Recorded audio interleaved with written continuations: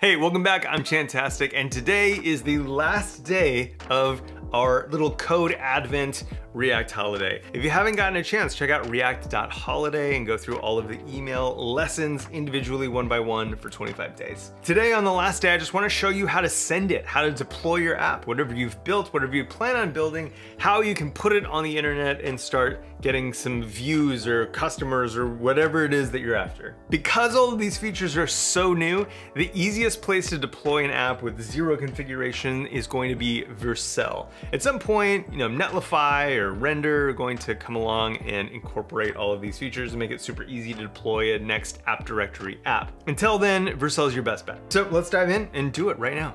Okay, let's deploy a next app to Vercel as fast as we possibly can. Copy this to generate a new next app. You may have one, so you can skip this step if you want. Let deploy next app. TypeScript, no. ESLint, yes. CD into that new directory. I really like to use Hub for creating repos, so we'll use gh repo create. Want to push an existing local repository. This directory, we'll call it deploy next app.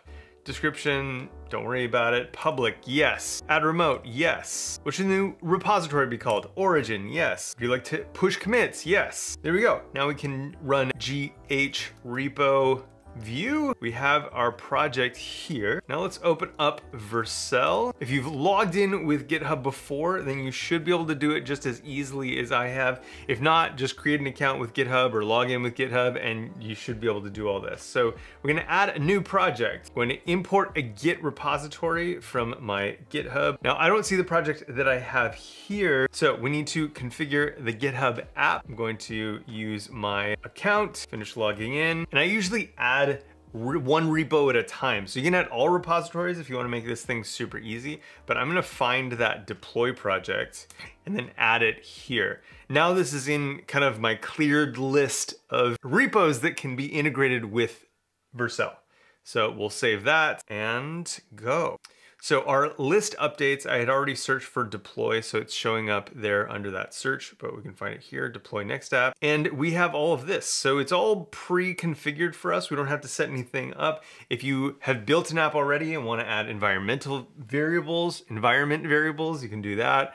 All of this is ready to go though. You don't have to touch any of this. And I'll prove that by pressing this button now. It's actually funny that I said now because now is what the command for this type of thing used to be called when Vercel was Zeit. All right, we get this cool confetti. Congratulations. We have this all deployed. It was really fast. Got everything. We can set up a custom domain if we want.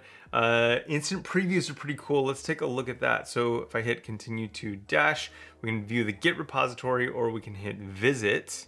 And there we go. This is our app running at this custom domain that we have, or not a custom domain, one that Vercel set up for us, but we can set up a custom domain if we want. Let's go back and I'm gonna go to another project real quick. So if I go here, I go to my projects. The repository that I've been working in is this Next Pokedex repository. And I just wanna show you around a little bit. So I have some deployments and we can go to literally any stage of this project that I have deployed. So every time I do a commit or a pull request or something like that, we can see those here. And you can see each stage. So this is when I added redirects or when I moved the sidebar, the sidebar list from layout to page, extracted utilities into a Pokemon module.